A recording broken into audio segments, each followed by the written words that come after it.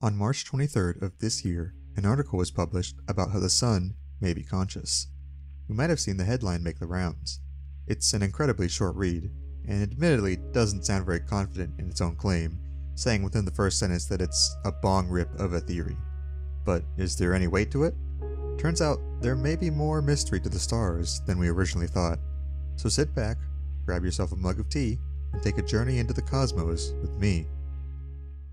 So first, I want to preface that I am not an astrophysicist. I'm just a moth in a library. I'll be quoting people who are specialized in this, and I'll be providing further reading in the description below. Before we can determine if the sun is alive, we should first understand how it works.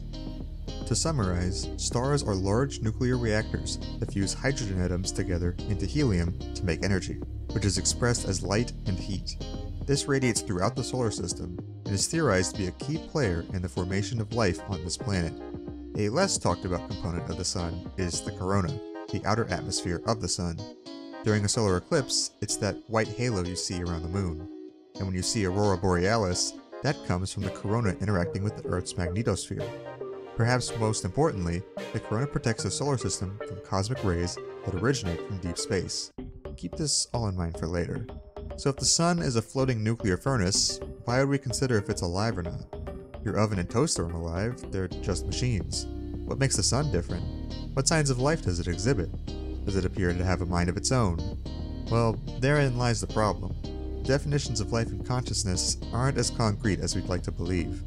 If you look up the characteristics of life, the common consensus describes at least 7: order, sensitivity or response to stimuli, reproduction, growth and development, regulation, homeostasis, and energy processing.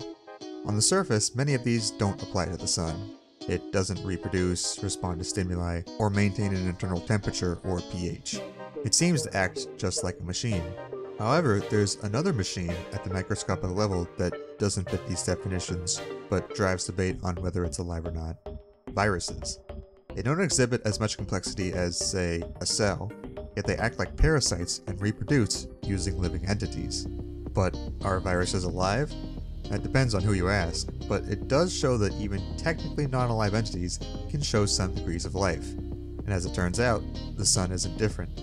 Its complex systems of convection currents created by its electromagnetic field actually does have a role in maintaining its internal functions, meaning it technically fits the definition of homeostasis.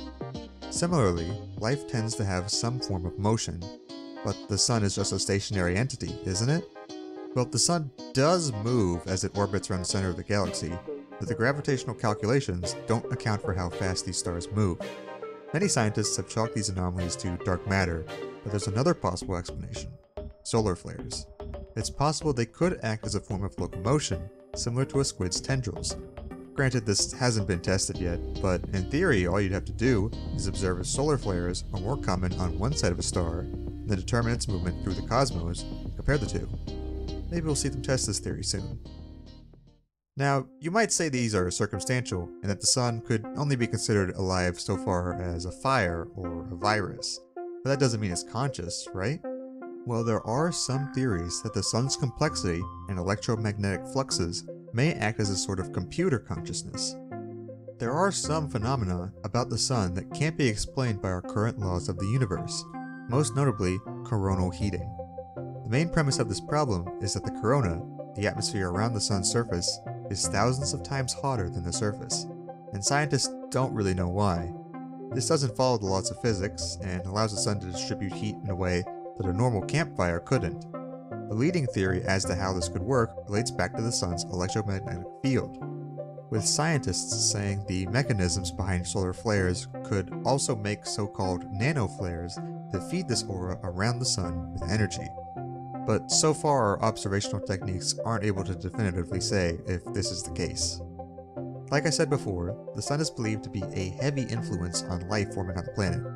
If we can run with the unknowns for a moment, what if the rise of organic compounds on our planet was directed?